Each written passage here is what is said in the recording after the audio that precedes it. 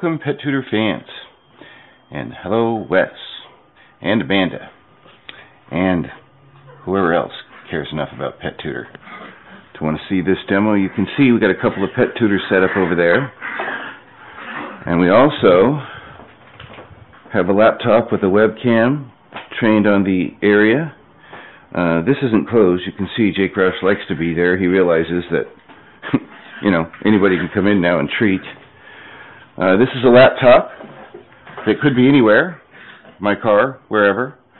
And if I want to come in and feed Jake Roush, what I might do is come in and turn on the music.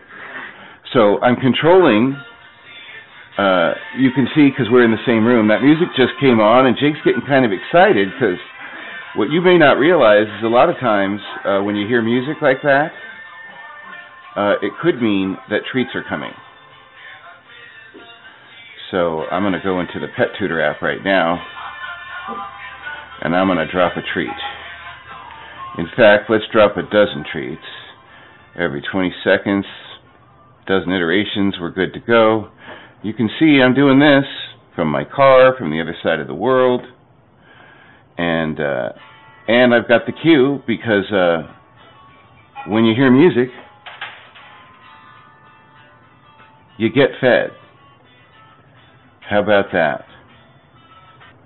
I'm going to just show you, if you cared, you can actually trigger the camera that is associated with that phone.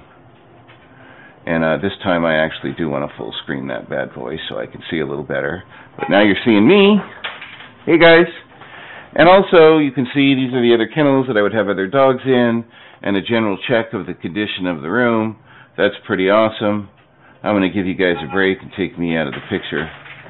But you can see, we got Jake Roush in the house. Let's give him a little treat just for playing along.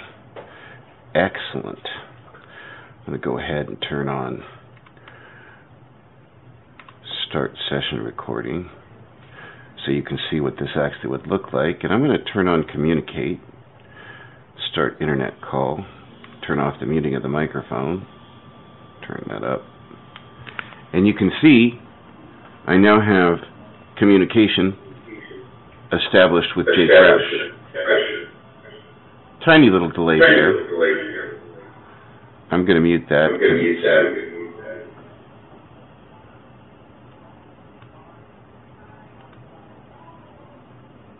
It's definitely appropriate to be able to cue your dog for certain behaviors. Maybe you can get him into a settle and then treat for that, or maybe you could put in different targets in there and orient them to a target and let them go.